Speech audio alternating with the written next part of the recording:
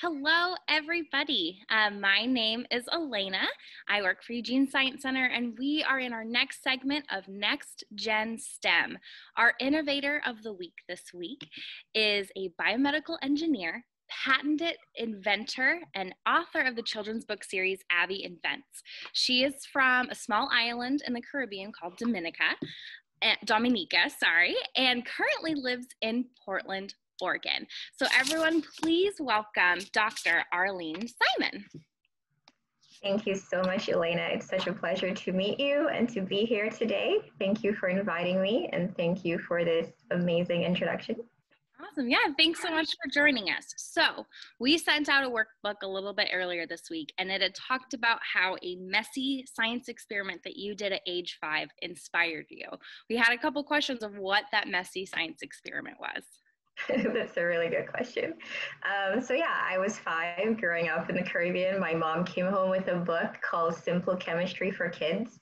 And that messy experiment involved us getting lots of little containers around the house, filling them with water, then putting sand in one container, mud in another, pepper sauce in another, salt in another, and really observing which substance dissolved in water.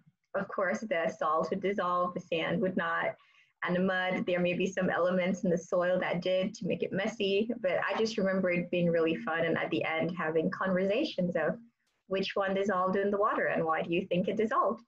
And that was my first introduction to science.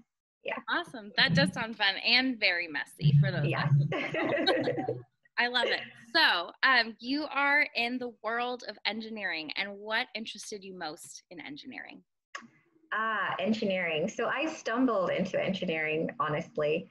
And why I chose to do chemical engineering as my undergrad was a chemical engineer came and he spoke to my class. And he said with a degree in chemical engineering, he could never, ever have a boring career. And as a college student, I mean, I don't want to ever be bored. So that was really the decision that made me switch majors from chemistry to chemical engineering. And he said that, you know, as a chemical engineer, he could work in cosmetics, design new lipstick formulations. He could work in the pharmaceutical industry, make new medicine. He could work in automotive industry and help design cars or work in manufacturing. And I liked the flexibility that an engineering degree provided. And so that's why I switched majors almost immediately from chemistry to chemical engineering. Awesome. Yeah, that does sound good. So what made you choose this particular path when applying engineering into your career?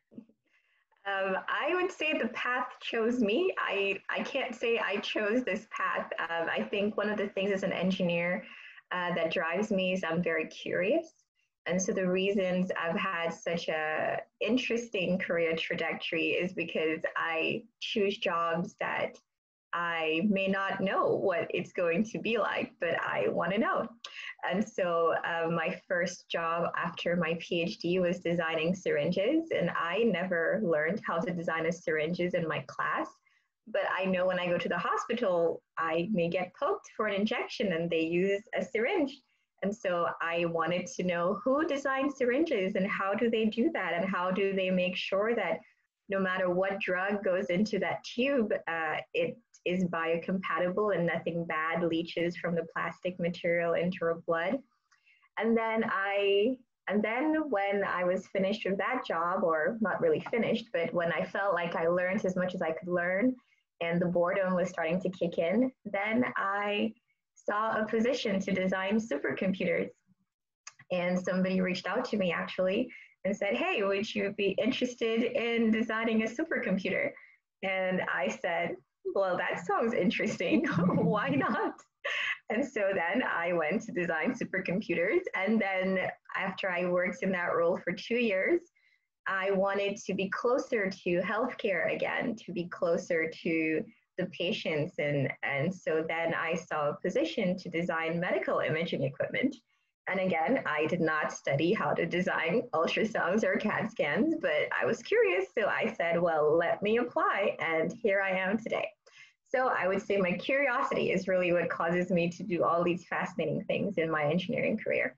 I love that. That's so fun. So what is it that you do specifically in biomedical engineering, and what other jobs and STEM disciplines make up the rest of your team? Fascinating question. So as a biomedical engineer, I design ultrasounds and CAT scans. So I basically help doctors see inside our bodies better. And so what that entails is I help choose the right computing hardware, whether it be the computer chips, whether it be the storage, because you have to store the data somewhere, what type of wireless equipment would you need to pair with that equipment. And so those are the type of things I think about, so that ultimately when a physician takes an image of your body and then sends it to a radiologist, so the radiologist can analyze, when that image gets to the radiologist, it should be of the highest image resolution.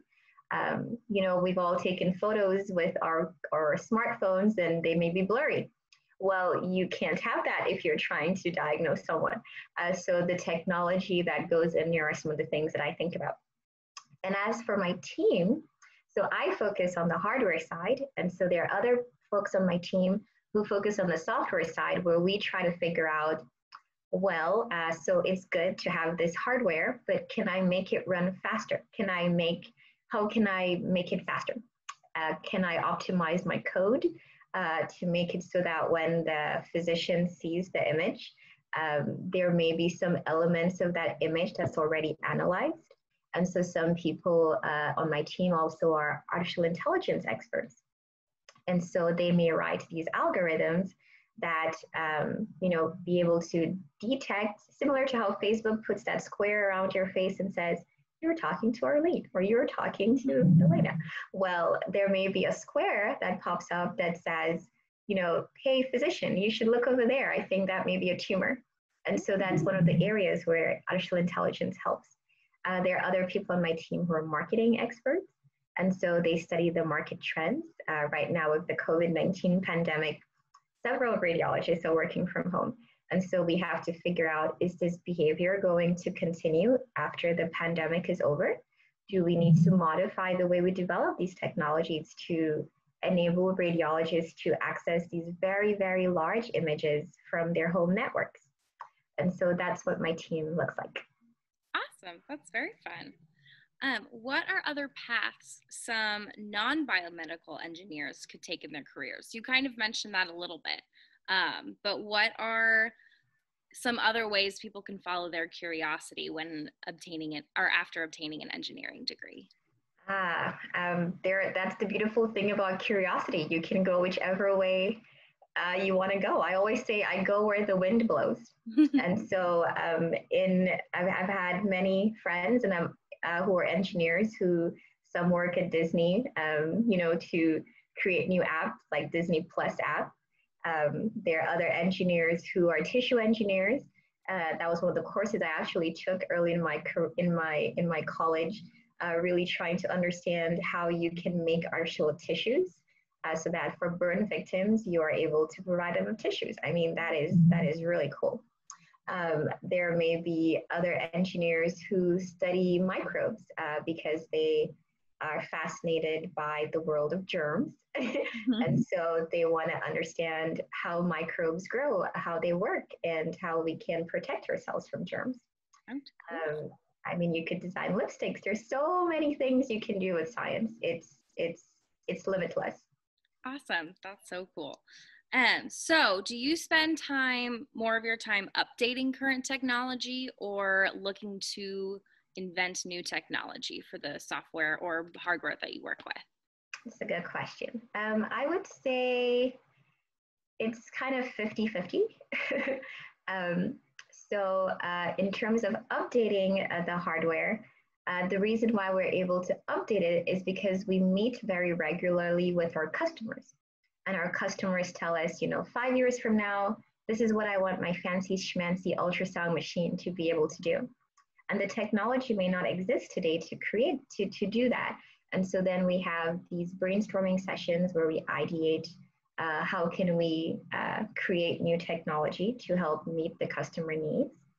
Or there may be instances where we already have a pretty solid existing hardware, and we just want to be able to make slight updates to it. And so that's where the software piece comes in. We're able to push these updates. I mean, you may see updates come across your phone sometimes where your phone says updating. And so being able to understand how to push these over the air or over the wire updates to systems is also something that we think about. Very cool. All right. We did have a fun audience question of, you kind of mentioned this a little bit, but what types of machines do you work with?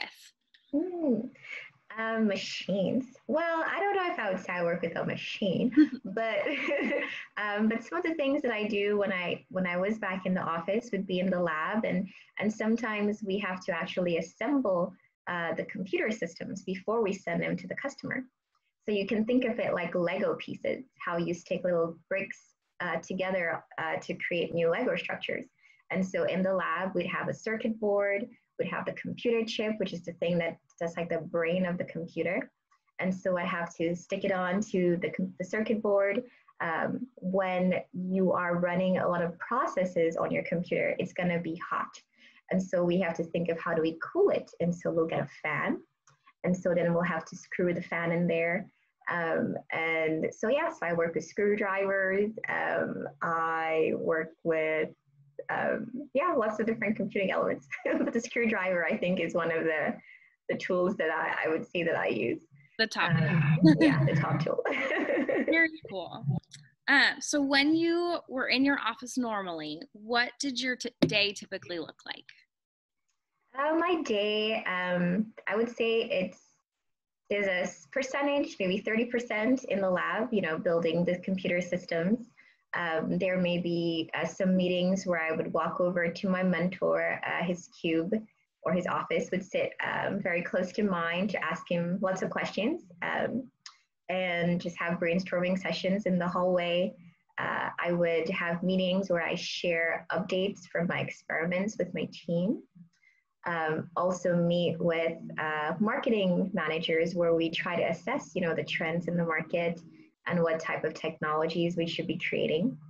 There may also be meetings with our customer, the customer telling us, hey, I want to design this new CAT scan. What can you do to help me? So yeah, my days were varied in the structure, but it's all pretty interesting. Yeah. Yeah, definitely. So besides a vaccine and treatment during this whole COVID-19 pandemic, what during this COVID-19 pandemic made you think of any ideas for inventions? Has anything been inspiring during all of this? Yes, I have thought about some. One thing I thought about was, it would be kind of cool if there were vending machines that had like the PPE that we need, like gloves or sanitizers. Maybe outside supermarkets, so that if you forget it, you can just grab it right there, like grab a mask on the go. Another idea I had was I'm at the age where quite a few friends are getting married, and so because of the pandemic, many of them had to resort to Zoom weddings or smaller in-person weddings. And so the idea I had would be more like an app where it withstands the time of the pandemic. It allows you to reduce your guest list, but then some of your really close friends, they get the VIP experience of being at your wedding, and some of your acquaintances or people who are far away and can't travel, they still get to be at your wedding, just remotely. And I think that would be really cool. Yeah, it would be fun. And even extending that to like concerts or events. Yes, and like baby showers, like everything. Love it. So you have also been you've had an awesome path of being a biomedical engineer, but you've also have great experience of being an inventor. So what, in your opinion and experience are the best first steps in becoming an inventor? I think I've hit on it before. It's all about curiosity.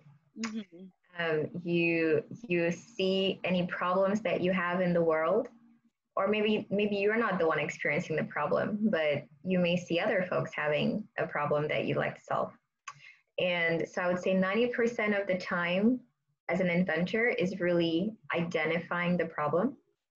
Sometimes engineers create these gadgets thinking that that gadget is going to solve a problem, and then they commercialize it. Nobody wants to buy that widget. But if you spend time really identifying the problem you're solving, then it's like the solution just like bubbles up in your brain because you know the problem. So I know we're going to talk about it later, but I've written a children's book, Abby Invents Unbreakable Crayons. And in the book, Abby, her problem is she's trying to color and her crayons keep breaking. So that means Abby's problem is very clear. The crayons break. So what can the solution be? Well, what if there's a crayon that never, ever, ever breaks? And so she invents the unbreakable crayons. But it's only because she was clearly able to identify the problem was she able to come up with an invention. Yeah, love that. Are there ever some good first questions you ask in any step of inventing? Why? Why is like the fundamental question. Why do crayons break? Why, why are ultrasounds so large? Can ultrasounds be the size of your smartphone? Or I don't know, just why? that's like the best question. Love it. Okay, and moving actually straight into your children's series, what inspired you to write your first book? Well, when I was in graduate school, I was in a lab. My last 2 years, there were 17 of us in the lab, and I was the only girl. And it bothered me that there were not many women in the lab with me. I mean, I loved my lab mates. It was probably like the best team I ever worked with, and we were creating cutting edge technologies, but there were no girls. And so I wanted to write a book that showed girls that they can be inventors too. If I can do it, they can do it. If my character Abby can do it, they can do it. It's all about curiosity, asking questions, and just going for it. And so that really was the reason why I started writing a children's book series. Love that. Did you, I guess, what would you say is the best way to build a story for any of our friends or viewers that have wanted to write a book on their own? So how do you build a story, or what's the best way to do that? Honestly, my best ideas come while I'm taking a shower. So usually I'm taking a shower and I have this brilliant idea. I hop out of the shower and I get my notepad and my pencil. I have them all over the house because you never know when an idea is going to come. And I scribble it down. It may not be fully formed. Maybe in the case of Abby Invents, I knew Abby's name and I knew what she looked like before I knew what her story was going to be. And so I knew that she was going to be an inventor, but I had no idea what she was going to invent. And how I came up with the idea of unbreakable crayons was I was actually bored at work one day and I was doodling on a piece of paper. And it dawned on me that I'm doodling with a pen. Kids doodle with a crayon. What's the problem with crayons? And so it's kind of like you just go with your thought process and then you start crafting the story. Now, the important thing to remember, though, is when you're writing a story, the first draft is not going to be the final draft. For Abby Invents Unbreakable Crayons, I think the published book is draft number 27. And it took about a year for me to get to draft number 27. So you have to be very patient with your story, give your story characters, give it a beginning and the end, understand what the problem is you're solving in the story, make sure there is some drama and some failure, and then at the end, some good feeling. Very cool. And who else was on your team when putting that story together? Was it filled with lots of editors, or sorry, go for it. No, that's okay. On my team, I would say my illustrator, Diana Nesculescu. She's Romanian. And after I draft out the manuscript and get feedback from kids, I read to a few schools so that kids could give me feedback. And actually, the reason why the book has a glossary is because a fourth grader in Bermuda said, it would be nice if this book had some definitions because I don't know what a patent is. And so that's why the book has a glossary. So I got a lot of feedback from parents and teachers and kids to make sure that it was easily digestible for kids. And in terms of illustrating, that took a year as well, because trying to make sure that the vision I had for the character is what's seen in the pages. And, the color scheme, there's a lot to do with illustrating that I took for granted. Getting the hair right for Afro hair is very difficult, which I did not realize. So yeah, it took a lot of work, but I'm very happy with the outcome. Awesome. So we are starting to get in an audience question. So okay. Tom was wondering how artificial intelligence is applied in medical imaging, and how do we make sure that artificial intelligence is giving us the right imaging information? That is a profound question, Tom. So one example of artificial intelligence in medical imaging is some work that some of my colleagues did, where it was for X-ray. And so sometimes if somebody gets into a horrible car accident, their ribs may get fractured, and that may puncture the lungs. So what that results in is, air, think of your lung as a balloon. Air may be escaping from that lung, right? And so now your lung is a reduced size. Mm-hmm. And so when the physician takes the X-ray in the ER, it may show that the lung is reduced, but that physician may not be able to diagnose that patient. That image must be sent to a radiologist. But the problem is in the ER, you have lots and lots of people who come in with broken bones and other injuries, which may not be as critical as someone who has a collapsed lung. And so one way artificial intelligence is used is it's able to scan all the X-rays that are coming in and be able to identify that this is an X-ray of a patient with a lung that looks smaller than it should be. And so because of that, it rearranges the queue of images that are going to the radiologist. And so the most critical scan, which is the collapsed lung, will be all the way at the top of the radiologist's queue. And so it allows the radiologist to very quickly diagnose that issue with the patient and, get some treatment as fast as possible. Wow, that's incredible. And the second part of that question was, how do we make sure AI is giving us the right imaging information? So before we we put AI into medical imaging modalities, the first step is to actually train it.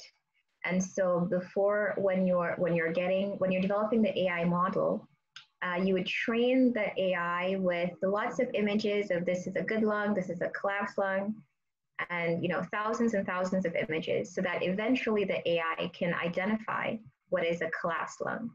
And so this training is a very significant part of creating these AI applications for medical imaging. Wow, very good. Are there any engineers or scientists that inspire you? Yes. I would say the one that inspires me right now is Rosalind. She's one of the Inventor ambassadors, Rosalind Rommel. And so she's an inventor at L'Oreal, and she invented the Superstay matte lipstick formulations, which is like the #1 lipstick in the whole wide world. And so I just think it's just amazing to be able to create a technology and see it in the stores, in Walgreens and Walmart and Target, everywhere. And, she is about my age, and I just think that's so inspiring. So she's probably my favorite scientist right now. That's awesome. And what a fun way to use science too. I love it. What is the most challenging thing you've experienced in your education or career, and how did you deal and overcome? It's a good question. I like that question because not often people talk about their failures.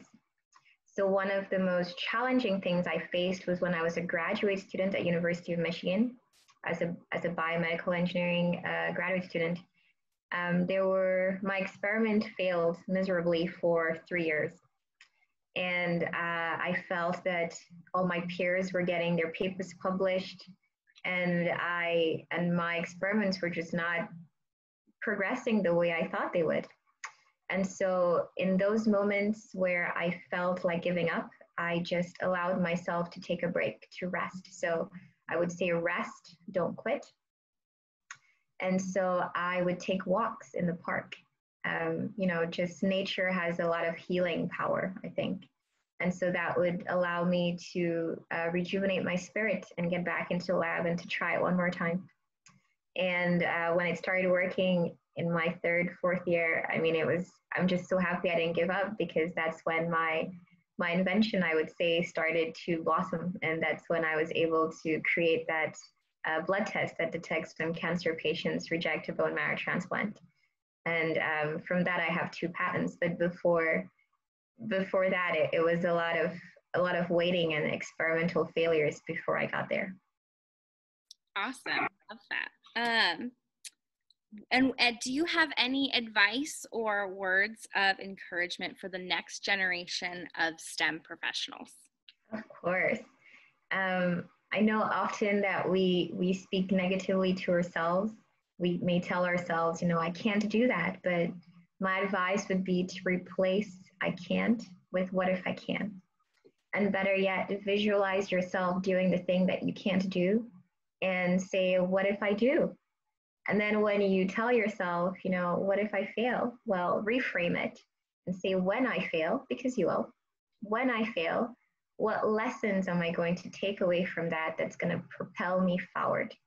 And so it's all about how you speak to yourself every day. And if you can breathe some positivity into your spirit, then I'm pretty sure you're gonna go far. Awesome. And then this might also bleed into the next question. If you could go back in time, what would you say to encourage your younger self when starting your STEM career? I would tell my younger self, just keep doing what you're doing. It may feel like it may feel hard, but you're gonna be okay. So be patient with yourself. Don't let a failed grade hold you back. It's just one failure in a sea of successes. So just keep pushing. Awesome. Thank you. So what is next? We have, and for those that are watching at home or either later in our broadcast, we'll be posting links to Arlyne's book, Abby Invent, but there's also part of a series. Yeah, if you just want to share a little bit about her Unbreakable Crayon story, but also what else she's cooking up. Yeah. So in Abby Invents Unbreakable Crayons, as I mentioned, Abby's just tired of her crayons breaking. So she decides to make the first world's unbreakable crayons. And it's not as easy, as I mentioned, with inventing. There's lots of failures. So she fails a lot, but she doesn't give up. And she eventually comes up with this idea that she gets from the playground with seeing materials that don't break. And so that's how she was able to invent unbreakable crayons, and she gets a patent at the end. So the Abby Invent series is all about Abby, and in every title she's going to get a patent. The next book will be most likely December timeframe, where Abby invents a folding machine because she thinks that it takes forever and a half to fold laundry. So she wants to make it faster. And so that's the next book. I love that.